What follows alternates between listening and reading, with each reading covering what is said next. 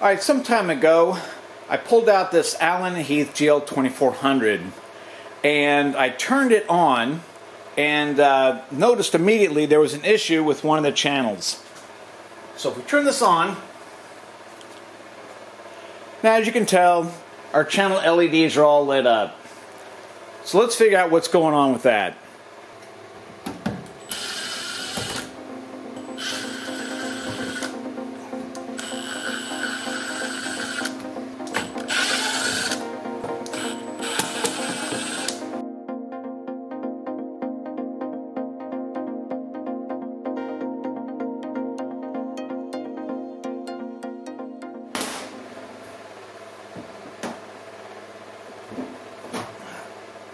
Perfect. Alright, so the issue that we were having was with channel 12, and that looks good. My colleagues in the industry have indicated that it could be a ribbon cable issue, which I don't know how well this comes out on the video, but this gray thing here is a ribbon cable. Everything's connected. And they just said basically just try reseating that ribbon cable. So we are going to do that.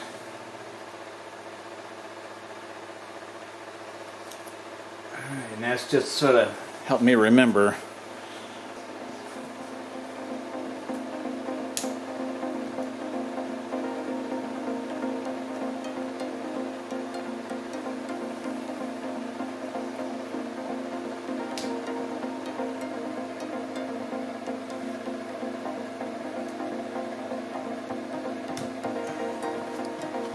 Trying to use the least intrusive tools.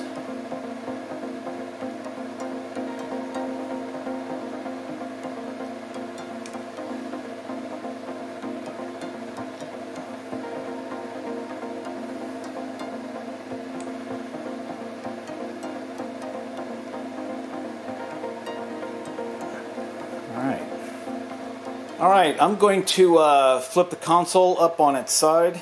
And let's power it on and see if that fixed anything.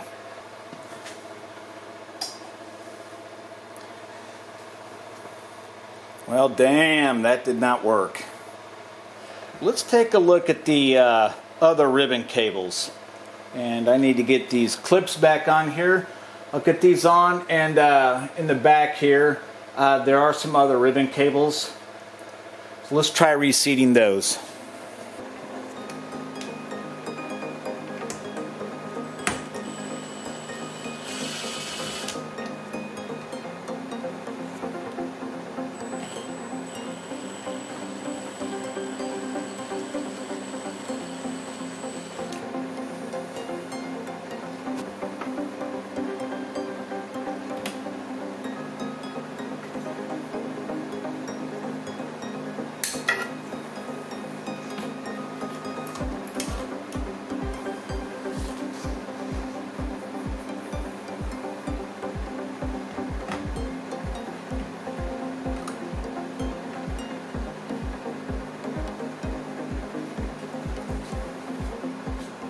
Alright, with the power supply out of the way,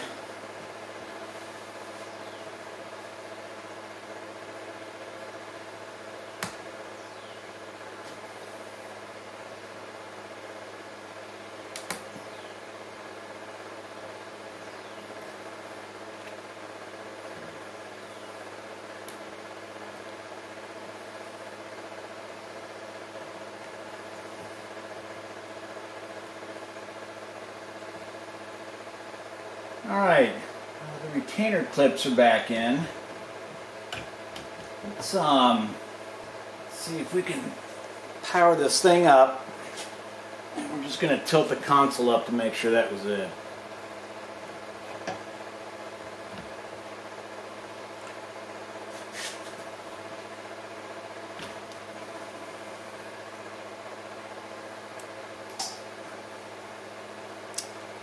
Nope.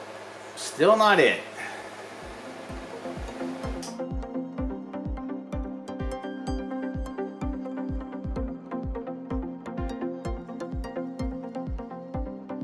Alright, something that may be of interest is a lot of consoles have these rubberized, like a wrist rest on them. And as you can tell, the rubber is starting to decompose. And that just has to do mostly with age. It's just deteriorating. And what happens here is as I remove this tape, it's starting to pull up some of that rubber. So, all right. And the rubber gets very sticky, and it will stick to everything, and it gets all over your hands. So like right here, as I've been moving the console around, this is what's happening. So let's see if we can get rid of some of that.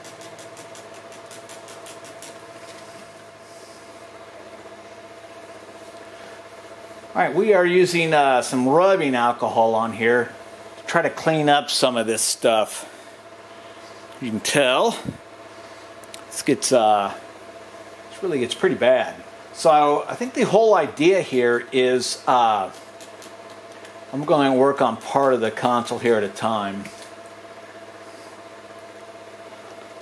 The whole idea here is to remove that first layer of rubber that's decomposing to get down to a good layer. And as you can tell, let's see, I haven't touched it yet, but it is good and shiny there. The alcohol I'm using is I think it's a 70%, just like basic rubbing alcohol, really. Ah, beautiful.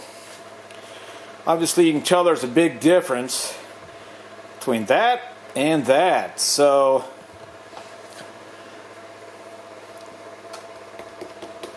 oh yeah, no tackiness or anything. Oh, this is great. All right, let's finish on here with the rest of it.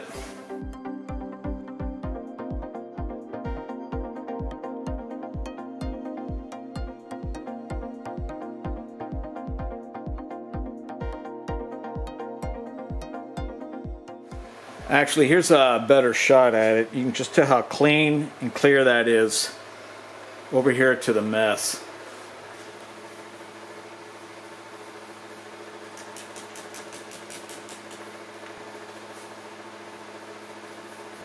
Alright, well, the way that has cleaned up, I would suspect that there was a very thin layer of rubber on here to make it feel comfortable, because what's below it here, you can hear that is plastic, but I'd almost rather have it like this. I think that's about it. Boy, that is shiny, and it does feel a heck of a lot better.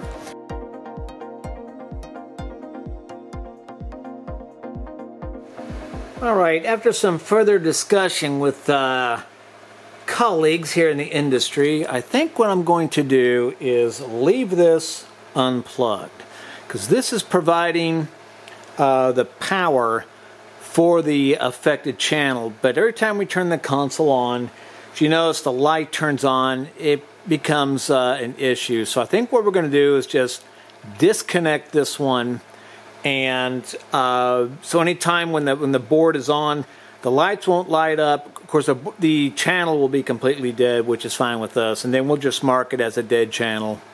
Alright, this console's been really good, and we've used it for, so we've had this for about 10 years, and I believe we are the third owners of it.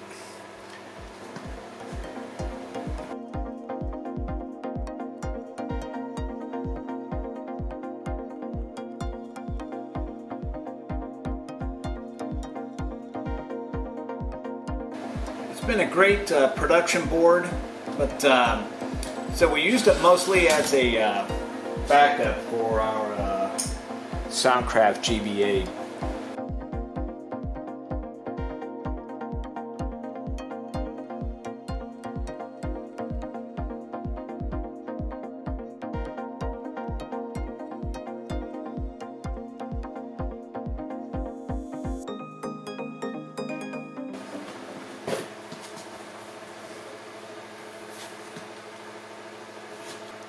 All right, if you end up having to do something like this with a console, make sure, we can take this one off here, make sure that you've got something like this, like a padding to put it on. I would not put this console face down on a hard surface. It would probably push in some of the knobs and may cause other damage. Anyway, everything was sitting on this, it's almost like a shock foam, but it was taking all the weight from everything. So the knobs, everything looks good.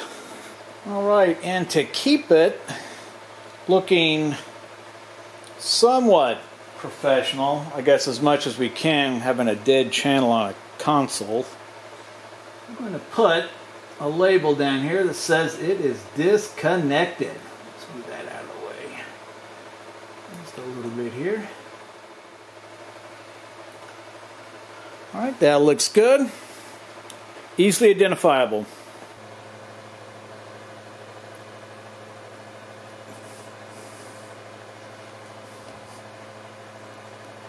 Alright, we've got the console turned on. And as you tell, no issues. And then PFL across it. Nothing works. So anyway, this is obviously something we will disclose to anybody that we want to sell it to, or anybody that's probably at some point that's going to be interested in buying it. Anyway, sort of maybe a sad turn of events for it.